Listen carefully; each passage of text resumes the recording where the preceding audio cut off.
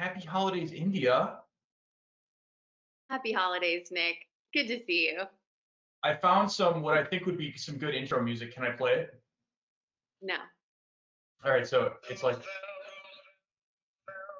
wait for it. And then kind of builds. Wow. Yeah, and that's Wow. actually copyright free.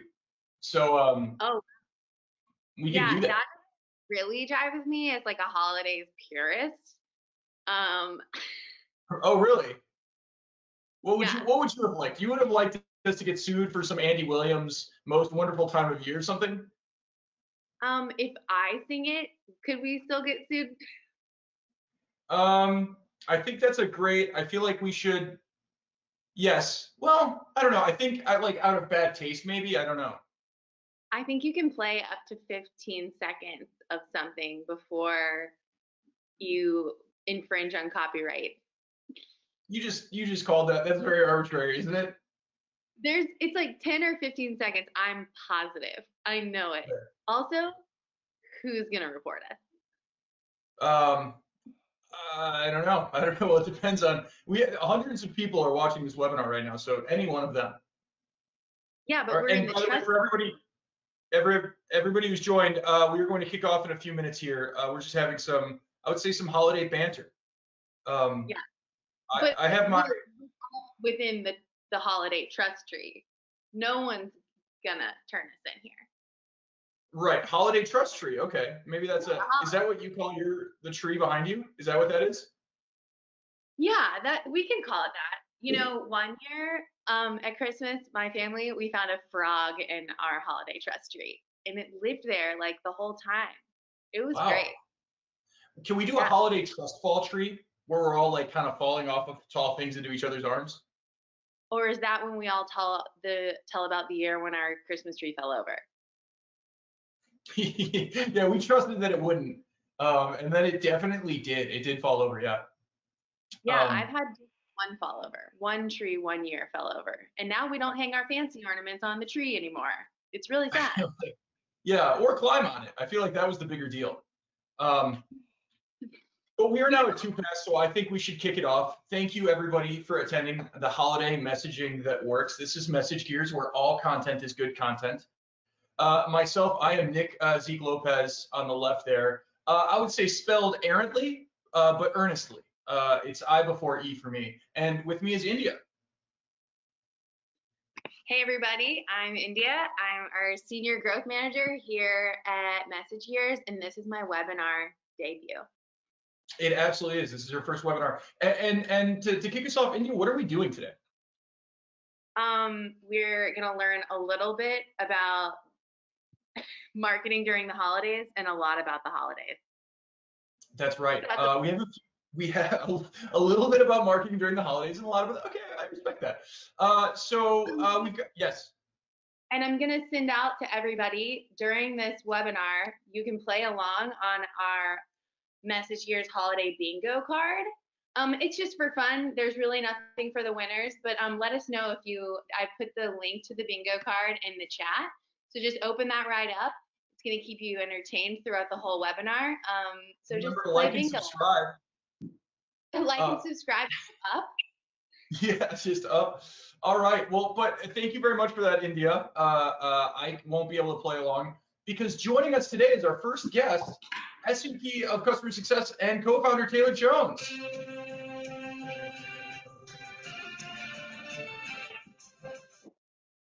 All right. Hey, guys. Thanks for having me. Oh, thank you so much for being on the program today. Now I have to ask, what are you wearing? So this is a gift from my nephew. It is actually an Among Us Christmas sweater, which is pretty exciting to me, if I'm honest. I do like that. And your head, you have kind of a halo effect, which I'm appreciating. Yes. Yep, that's actually the tree topper from our Christmas tree that's been repurposed for a few minutes. Okay, I like that. That shows the flexibility we have here at MessageGears. So here's how it's going to go, Taylor. I'm going to ask you what I would say is probably an appropriate question for what might be a corporate webinar. And then Indy is going to ask you something else. So let's start off with, I think, the thing that the people came here to see. You work with customers all day long, sometimes longer than that. You've been on the front lines for years. Can you give an example of, I would say, a holiday program that has really done well or not done well, and kind of the secrets to success and how they message? Yeah, so I'll turn that question a little bit. So I actually asked a couple of our larger customers to kind of give me their biggest flop of a holiday campaign, and universally they all declined to answer that. So for whatever reason, they weren't willing to share that, even in an off-the-record manner. But what they did share, which I thought was interesting, was how marketing has been perceived this year and how that's different than what they've done over the previous years. And it was actually universal across the clients that I talked to. What they found was the actual season itself started much earlier than it has in the past, right? I mean, you've seen this from brands where they started their kind of holiday discounts much, much earlier than they have historically. And they found that was pretty universal. Everyone did that. They said, I guess the kind of new normal for the moment of being at home really led to more online engagement, which meant you could start your programs a lot earlier. They also, and this is pretty universal, they ramped up what they were doing. Everybody had more outreach electronically through their kind of, email, SMS, push channels that, they were universally, volumes were up and engagements were down, meaning overall customer interaction, they were, I'll say, less involved than they have been historically. But it was interesting. Core loyal segments. Oh, thanks, Nick. I love these reactions, by the way. These are super helpful. I mean, you got this is net information.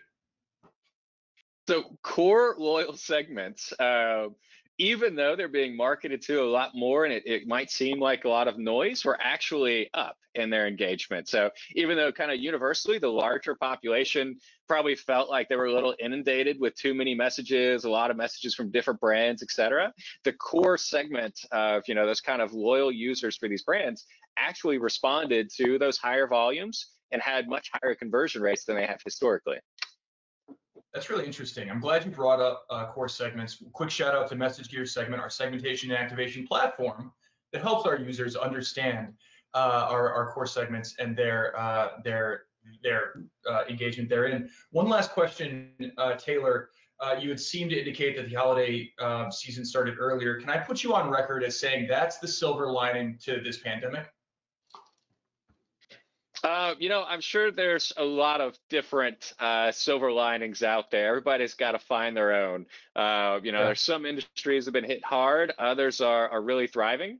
I think the key is, and by the way, that was not a planned endorsement of the segment product that just happened. That was Nick throwing it in ad hoc. But I will say that the really cool thing about these type of findings and being able to kind of visualize things this way is the ability to do exactly that. As you're going through, you're in a very unprecedented environment from a marketing perspective. How do you make sure that things are resonating the way you expect? Being able to see that in combination with how you define your customers is a pretty powerful tool. And I'll stop my marketing kind of salesmanship there and go back to India's question, which I'm really excited for. Yeah, and this is actually why they're all here, Nick. They're here for the holiday questions. So Taylor, really quick, you've been a part of MessageGears, started MessageGears for 10 years now. Could we get like a condensed, quick, easy story of your like holiday party moment at MessageGears? And it doesn't have to be picking up your wife and carrying her to the cab 2 years ago. It doesn't have to be. No.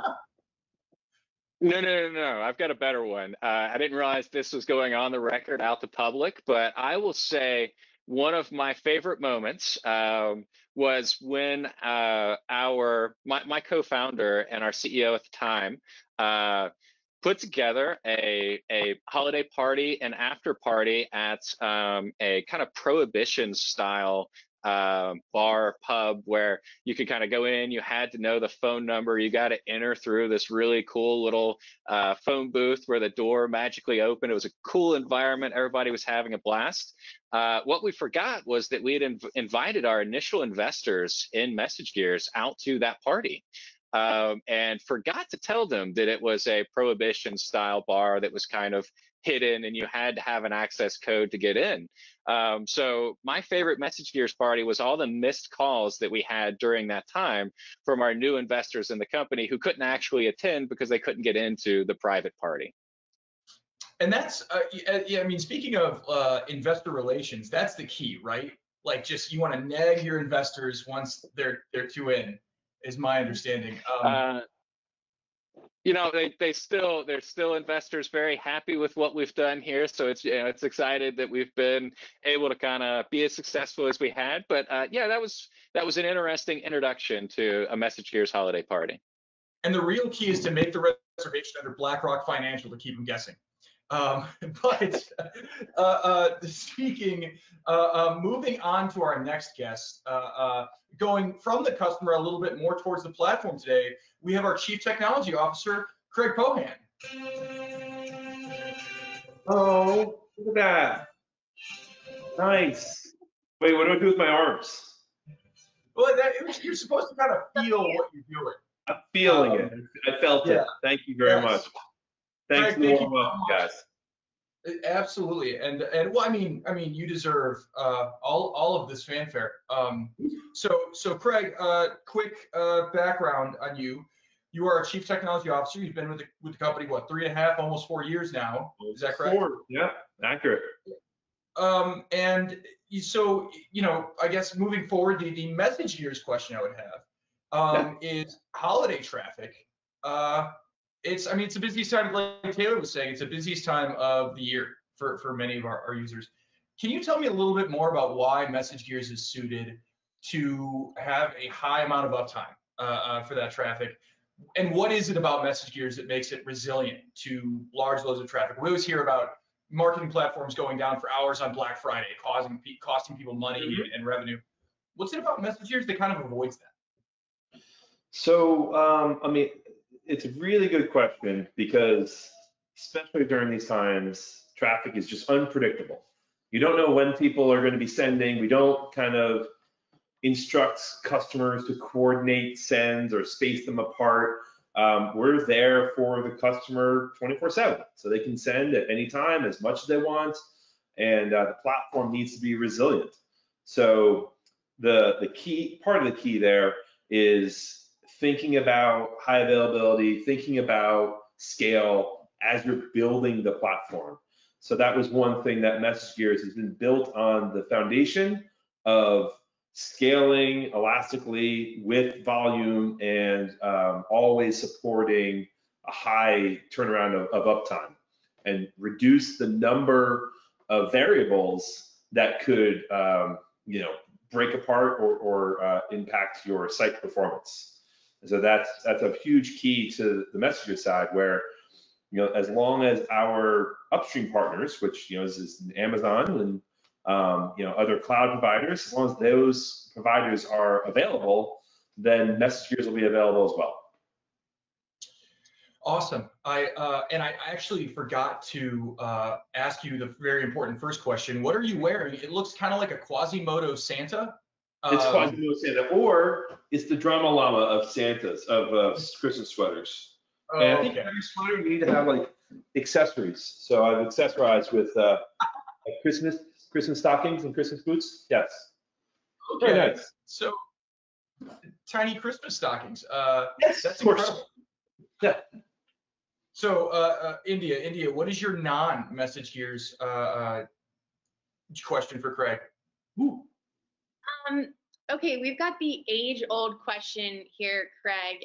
Many people, this tears families apart at Christmas, this question. So I really hope you answer correctly. But is the better movie Home Alone 1 or Home Alone 2? And why? Whoa. This is a tough one.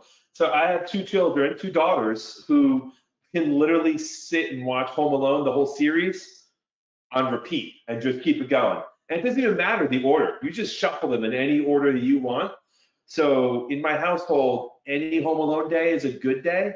I'm going to go with one, just because, Macaulay Culkin, when he was, very young and kind of innocent there, I have to go with one for that, from my perspective, though. I'm right there with you, Craig. So, Although I want him to do another Home Alone as an adult. I think it would be really interesting. All right, and real quick, I just want to get so the first one, men come to the house, child physically scars, terrorizes them away. That's the plot. Second one, he's in a hotel or something, right? What happens after? New York, yeah. And then he physically scars or scares people away. What happens? Then there's a lot of Central Park scenes and those kind of New York settings. So they focus more on the scenery than on the actual planning for the break-in. Okay, that makes sense. And so a better question is, India, have you ever done a live nativity scene? Because those, that could be interesting. You could be the donkey. Wow. I mean, at the end of a Rockettes performance, the Christmas one, Christmas Spectacular, they do a live nativity scene at the end of each Rockettes show. So I have seen one a few times while viewing the Rockettes Christmas Spectacular. I thought you were going to drop that you were a Rockette in the past before becoming the growth manager. I meet the height requirement. It was always a dream. How'd you know? Yeah, I did not. Do the Rockettes do other shows, or are they like what's the guy's name that only does Christmas music? They let him out of his cage to do Christmas music. Michael Bublé. Michael Bublé, yes. Yeah. Besides those Pepsi commercials where he's writing, fixing the name of all bubbly water. That's why Nick likes him. All right, well, thank you for talking with us, Craig. We have one more guest today, and I'm very excited to bring on less technical, more graphical. This is Brittany Oakes.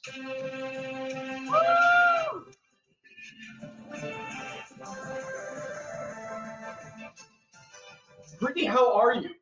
I am fantastic. How are you, Nicholas? I'm doing great. Now, I have to comment on your distinct lack of holiday wear.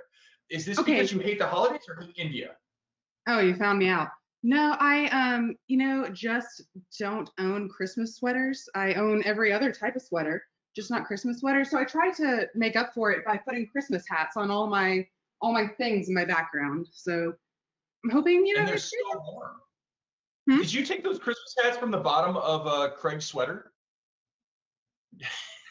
Don't tell him. Don't worry about it. Stockings on stockings. Okay. The drama llama, or Christmas drama llama. Oh my God. Yeah. You actually have it. Yeah. I didn't know that was a real thing. So Britt, we MessageGears. Can I call you Britt? Sure. Sure. Okay. Thank you. So Brittany, MessageGears has rolled out a website last week. And as I understand it, you had a large part in what the website looks like and what the user flow was. Can you talk me through rolling out a website at the end of the year, and two, what influenced what our new, I would say, our redesign and what the website looks like? Yeah, so we've been around for a bit, but we just recently released 3 products, Segment, Message, Engage. Heard talk about a little bit just in this webinar. And these products are fantastic, and our branding, we felt, didn't quite match how excited we were about these products, and wanted to bring a fresh, bright look to our brand to show how our excitement and really the outlook for our company. So we decided to take the plunge and do a complete rebrand. And if you go to MessageGears.com, you can see what we've done. It looks incredible. A lot of people worked on it. But we chose a clean, bright look that's accented by bold colors, geometric shapes, and angles. And those elements combined really make a modern and exciting look for us. For anybody watching, I've put our URL in the chat. So that's www.messagegears.com. it natively it kind of slashed on an insecure HTTP there. You will get upgraded to secure traffic. That's HTTPS. We do that for all of our website users. So if Craig and Taylor could come back, I think we should have if they're still there. And I won't play the intro music. But I believe that India's question for Britt has more of a group feel to it. India, and by the way, good to have us all together. And by the way, before we really get into this, I just want to review. So for favorite Christmas movie, what do we think it was? What do we think are the heavy hitters here? Die Hard. Home Alone. So Who was surveyed? What was that? Who was actually surveyed? Is this the favorite out of this panel, or to register for this webinar? Ah, You can put down your favorite or holiday movie. got it. Okay. So I will tell you right now, tied in first were Elf and National Lampoon, and then following in second was Home Alone, and then kind of bringing up the bottom were things like Die Hard, Christmas Story, Home Alone 2, While You Were Sleeping, South Pole, The Holiday, and a fair amount of others. I was surprised how far down Die Hard was. I know people love that. So India, what was the question here for Brittany? So we have one last follow-up question for Brittany, and then we'll go into a speed round of questioning. But for Britt, what's the worst Christmas, like as a designer, what's the worst Christmas product design that you've seen? Oh man, I actually have a few examples. If you want to click the okay. Yeah, I do. I was prepared for this question. It's like I didn't know you were gonna ask this, but I had these anyway. So this I love because I don't know where to stop, or where does Santa stop? I'm not sure. I guess. Well, it sounds like Santa's doing something that we really don't want. Like, please stop. I would say it was more of the unhappy, in many ways, graphic nature of this story that was troubling to me. How would you have fixed this? What would be a better design here? Honestly, just making all the arrows point one way. Okay. Moving on. Yeah. This one I love because it honestly is not that bad until you get to the trunk, which looks more like an eye. So then it says, "This family loves Christmas eye." Or lowercase l. Or a lowercase l. So it could be "This family loves Christmas." Ooh. And that just doesn't make sense. And for the tree, informal poll, put your answers in the chat. What goes on top of the tree? Is it a star, an angel, or something else? A cherubim type figure. India, what do you have above yours? Change the camera. Tilt the camera. I don't have anything yet, but usually I put a Santa Claus up there. The answers we're getting are getting a lot of stars and Taylor's holiday hat.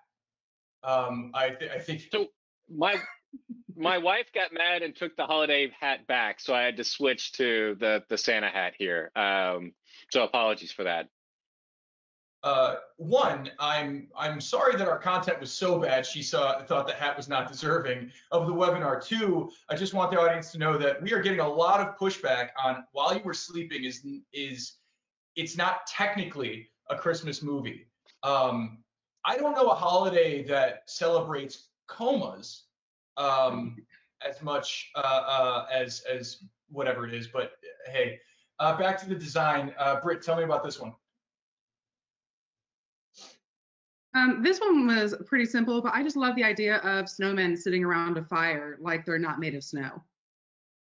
It just seems like a overall bad choice of character. Why not elves? Why not reindeer? I think you inadvertently proved Taylor's point of it being a pre-Black Friday sale. The holiday season's getting longer, whether that's digital messaging, print messaging, or otherwise. And finally, right? Well, that's going to be in the speed round.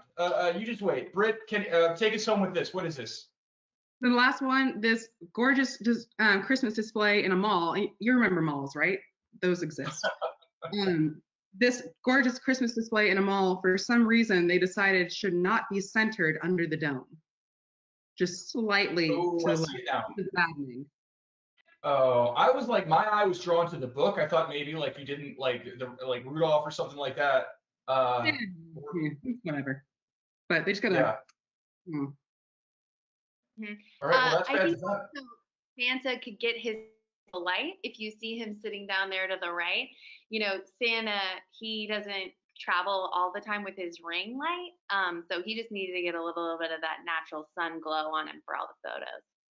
Yeah. Well, and the vitamin D. He's covered head to toe. He's only got his face. He doesn't get enough. You can't imagine he's eating cod liver oil or whatever food has it. I don't know. All right, India, are you ready for the speed round? Yes. So we're gonna go. I'm gonna ask one, and then you're gonna ask one, and we're gonna say who we're asking it to. Got it? Yes. Okay. And by So the way, Taylor, for our guests, real quick, for our guests, this is speed round. We need timely answers. We need this is something that, and feel free to fight over it if you need to. yeah, you guys can chime in against each other, but it's gonna be directed at one of you. Taylor, quick, mulled wine or spiced eggnog? Spiked eggnog. Wine. Are you on mute? Oh. No, definitely. All right. Britt. Yes. Answer the question. Yeah, Britt. Wine or cider or eggnog? Cider. Oh, Okay, well, can I do cider? Yeah, so cider, wine, eggnog. Yeah, Sure. yeah, no, cider, eggnog, wine. Eggnog, it's just an inferior drink. Craig. Oh, wine, cider, eggnog. Thank you. All day. Appreciate Yeah, that. all that. Next question. Would you rather the holiday season be longer, as in it's like 4.5 full months, or shorter? You get a week and a half most. Britt, go first. Well, I mean, the holidays already start in like August these times, so I'm not. I mean, I guess longer, because like it's a nice time. He answered. That's it. Taylor, go. Shorter. It's already too long. Craig, you got to break the tie. Break the tie, Craig. I think it's gotta go longer, right? Because like my Christmas tree was up before Thanksgiving, so it's already like July this year. July, it's going up. So am I a Grinch here? Is that what we learned? Well, Yes. in as much as I am also a Grinch, I think that 4 months is gratuitous. We need to learn to appreciate our day-to-day lives and not need this faux holiday spirit popping us up throughout the dark months. And by the way, we can blame whoever invented winter. That's the real Grinch here. Without winter, we wouldn't need the holidays, but that's another thing. India, your turn. All right.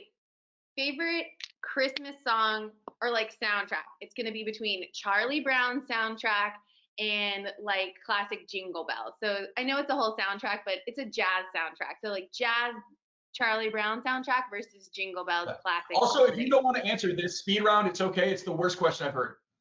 No. Brittany. Honestly, anything Carol of the Bells. So if there's a jazz Carol of the Bells out there, I'm all for that. Got Okay. it. Did you call me? We're going down the line. Charlie Brown. But I'm confused why Craig always gets the last word. I feel like he always gets to one up us. Zinger. It's a zinger there. Yeah, no. So I'm gonna have to go with the jazz soundtrack because I don't know. Somehow the Charlie Brown just wah wah wah wah wah is like in my ear when I hear it sometimes. Okay. And I will say now with speed round next year we have to have the double the size. This is MessageGears, and we have several executives on this meeting, so this is a binding agreement. Next year our holiday party has to be twice as big as it was to make up for this year. Craig, what are we doing next year? Going down the line. What do we do to make up for this? I think we have to start inviting pets and just have it be bigger, more living organisms. That would totally make it massive. All right, Craig's branching out into Kingdom Animalia. Taylor. Just building on that, a slip and slide. I think those two would go well together. And Britt. I want us to like rent out the Hilton downtown and just like go all out with like fire jugglers and all that kind of thing. Yeah, I think you can do that right now for $10. Well, and I want to say that I think that Will is more in, or sorry, Britt is more in what I'm thinking. I'm thinking that we're limiting ourselves by thinking of one night. This needs to be a multi-day affair with travel.